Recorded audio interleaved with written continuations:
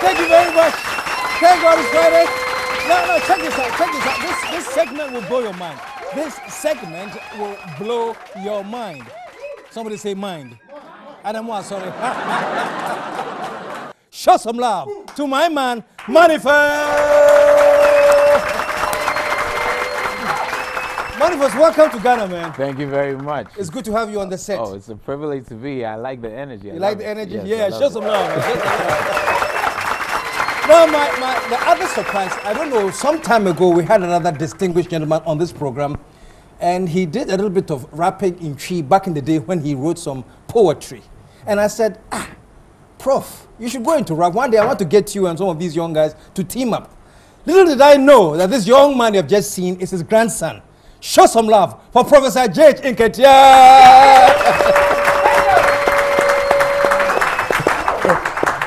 And it's amazing, believe it or not, man. We are talking about digital and analog, but they have merged. It's called Digilog. Let me start with you, M.anifest. So you're based in the States? Yes, currently I live in Minneapolis, Twin Cities, home to Prince. Yeah. But I originally went there to pursue my bachelor's. And, in music, I would guess? Not in music, actually, in economics, you know. So I made quite the digression, you could say. Wow. But music was always the passion, and writing has always been with me since I was younger. So the creative and musical aspect emerged more as I was, you know, in the U.S. Fantastic. Yeah. So how long did you stay in economics before you said, no, let me get out of this? Well, actually, I went the full route. And the full route? Did get my degree in economics, which is proven to be useful in managing the music business aspect of it. I see. Yeah. So you finished your full course? I did. And at what point, what was the calling for music? What was... Well, I think when one is getting older, one realizes that you might have multiple competencies. I could definitely perhaps could have been an economist, yes. Yeah. But then you realize certain things, your calling is different from what you are able to be competent in. Yeah. So music and writing and the ability to use music as a vehicle was always my calling. So growing up and feeling that my come to Jesus moment, as I like to call it, and realizing that, well, this is a time to take my destiny into my own hands and be able to create and share and contribute something to the world, that is what I'm supposed to be doing. So somewhere within, you know, after graduating, I said, you know, I have to do this now or never. And how close are you with your grandpa? When did this link actually start manifesting in you? Well, I grew up, I was privileged enough to grow up in the literally same household as Professor Nketia, who I always knew as Grandpa. Yeah. so I was very aware of the reverence and the great work that he had, but I was not quite aware of the details of it. Yeah. You know, I was complacent. He was Grandpa, so I enjoyed him as Grandpa first and foremost. So I've had that privilege, and now that I'm older and being able to dig into that creative legacy is even more exciting, and to realize that some of what I think I'm doing now that is new, he was doing in the 40s. Fantastic. So, Prof, welcome back to the show. Thank you. And it's great to have you back. Thank you very much. And you remember the rap you did for me that blew my mind when you first came? Yeah, I think it comes from my book on Kwanzaa Assembly. Actually, rap, something I wrote in the 1940s. 1940s? Yeah. Do you have it all? Do you remember it? Can you? I brought this little thing with me. So let's listen to a bit of it. That, and then we'll see how you and your grandson are doing the Digilog thing. Right. the title is Nipa ni Nipa. Nipa ni Nipa. Nipa ni Nipa. Mene mananti ya manu eni asu ohodo metu mani nipa na tenchem edi na aso jakoi emu kuntunkuni ni abese no ma prowa ni ahomaweremfo asika ni ate abofre ada menuanom wose wo proti ana opa oba ade ayo obre wugina ha obi amisa obi amfro ene ase wa wabotomu yi onwansem foru wa dem wanya ba abajuja eni nipa dom no soriye wade me so bridi twum wo dwere me ha wo mia me ha wo ti me ha wo bo me ha na temo wo so me me mu me na mfa ha na me nkoni mabojo prefa Mitri Yasian say, Metimasim and Coca will be, then cranny boom family. To one depend on my son call, when I'm Namo, she and Newisha. I want to next year, Yaba, as a men, as a men casa, as a men chair and send you.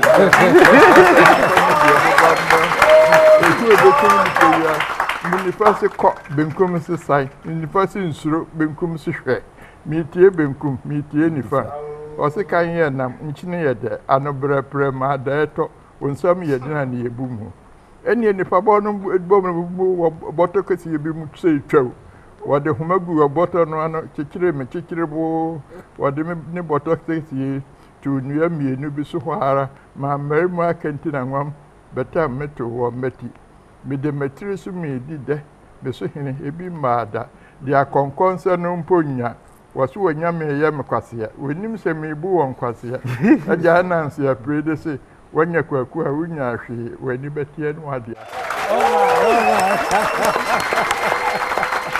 So M.anifest, listening to this, Prof, you wrote this what year? 1944. 1944. Wow. M.anifest, listening to this, what do you get from it? What? That means listening to this is amazing. It's overwhelming to know that we have such great foundations of rap and poetry that already exists for us to even use to build upon. This thing that we think is a foreign concept has existed, and Grandpa was actually teaching me more about also the poetry of the Abrafo, the executioners, and also listening to how unique it sounds, the intonations, and how much we can benefit from that solid foundation of traditional poetry, which is actually rap, Fantastic, fantastic. Prof, so what is the nature of the collaboration you're doing with your grandson? Are you just teaching him, or are you actually working with him to create? No, actually, he's going by his own, intuition and so forth, by what he recollects, and by his imagination, which is making things alive. All the experiences he had in the home, hiding somewhere, suddenly seem to be coming up. So I'm pleased to see that there is a M.anifest M, not with a dot on top or below, but right by the M.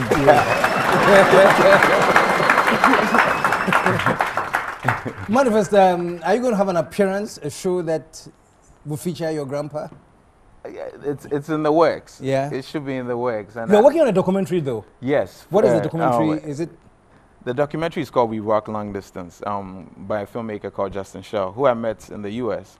But, it was a fortuitous meeting because he had actually read my grandfather's works before interviewing me separately and not knowing the connection. So during our interview, he discovered the connection, and it just exploded from us trying to plan sort of this trip to Ghana as part of the documentary, which kind of chronicles this relationship, intergenerational, which shows creativity, the links in the creative things that we're discovering that we didn't even know existed. So so that's the documentary is called We Rock Long Distance. There's already a trailer on YouTube, so folks can enjoy the trailer on what is yet to come and see signs of what's yet to come. Prof, how do you feel? I mean, did you have any children that were in music, or your genes skipped a generation? My grandchildren seem to have been interested in music. A couple of them were playing the piano. Another one was acting and singing and so forth. So there seemed to be that kind of theater drama thing, in the family. My wife too was, of course, an actress and so forth. So I'm pleased to see that something is emerging. You see, I am a creative person. I write in my study, and I think in my study. I play the music and so forth, and I talk about it, but I'm not in the theater. So these are the people who are manifesting the actual thing, in a live situation. That's right. And I can sit back and just chuckle. Have you retired from music, or now you still sit down and you create new stuff? Well, I wanted to, but it's impossible to retire because I wake up in the morning, a tune comes to my head. What I have to do is to restrain myself from working on it because I will take the whole day just doing it. But right now I have a commission from a university in the US. They are asking me to write an 8-minute psalm for a celebration they have in March. Wow. 8-minute psalm? 8-minute. A psalm that will last 8 minutes. For a chorus. Wow. So now I get up and something comes to my head. I want to work on it. I say, well, I wait. No, other things may come to my head. So I'm still alive in terms of thinking about music. Fantastic, fantastic. Yeah, but I relate also to how this music and the things I found in the music could also be applied by other people. So I write about music. Okay. And I'm doing quite a lot of that. Fantastic. M.anifest. Yes. What if I would ask, what are like the main thing you've learned from your grandfather? The one thing that you think, oh, this is a lesson I can never forget. What would it be? I think the greatest example, I actually say this in the documentary, is that I remember very vividly that he would most of the time wake up before me and go to sleep after me. So that work ethic and that steadfastness to working through this creative process and not just being complacent with having talent. That's right. But it demands work, it demands a certain amount of commitment that brings about that genuine creativity and the consistency throughout a whole lifetime of many wonderful compositions and writings. So there's a lot to live up to. Mediocrity is not acceptable. Fantastic. And we have just like 2 minutes left. Just a bit about your concert in Spain. I mean, was that your biggest crowd you performed for? Definitely, definitely. Biggest crowd in front of 50,000 Spaniards, performing with people like Femi Kuti, you know, whose father I've interpolated in the past because I really enjoyed, with Damon Albarn of the Gorillaz, Amadou and Miriam from Mali. Just so many fantastic musicians standing in front of 50,000 people, an endless sea of people that you can't see the beginning of end of, and with hands high, just enjoying and rocking to songs that are about Ghana, about the Ghanaian experience, about my experience as a Ghanaian and being an immigrant and all of these things, and still enjoying it thoroughly. Music is a whole nother language that you cannot begin to create boundaries around vocabulary or grammar. Yeah. Fantastic, fantastic. Now, my last thing is to put you on your grandpa on the spot. Is there something the two of you can do right now? Okay, it's possible. Possible? I think I'll start something. Grandpa has a gigantic collection. Yeah. So maybe I'll begin something and maybe he will share something from his collection. Why not? Yes. If it's okay. So we're watching Grandpa Prof Nketia and grandson M.anifest. Okay. They're gonna. Okay. So I'll start like this.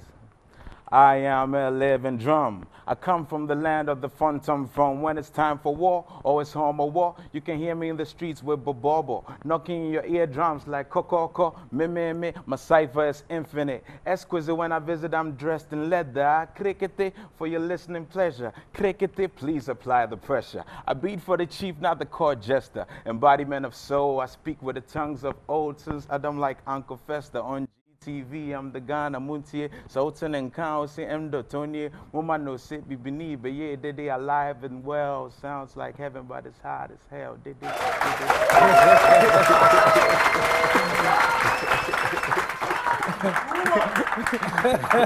All right. And finally, the grandpa. One boy. As the West Kensu for the Asura Besi, and no matter what, he Anamawa was in Tiasu no Afia Besi. Usio Toya and Tokwa, Usio Munaya, Murenqua, Anama Pebina. As the West Kensu, and we Ginahui, ye Ginaman Biago, Anamawa, ye a few. Kokobia Fia Quacho, the Kia dear. As the West Kensu, Aquabo. Give it up. Oh, man. Well, thank you very much. You said and your trailer is on YouTube, huh? Yes, it is. So you can go on YouTube and check the trailer. Yeah, We Rock Long Distance. We Rock Long Distance. Yes, featuring the grandpa. And I'd like to thank you for joining me. And, thank you so much. Welcome to Ghana. I know you are rocking this evening at Citizen Coffee. Those of you who, if you can get there quick, you can catch him because from here he's going to Citizen Coffee to rock the house, man. Massa, thank you so much. Thank you. And Prof, congratulations and keep it up. Coming up much later, we have Y Squared. You know Y Squared, Yvonne Okoro and Yvonne Nelson in the house. Stick around. We'll be right back.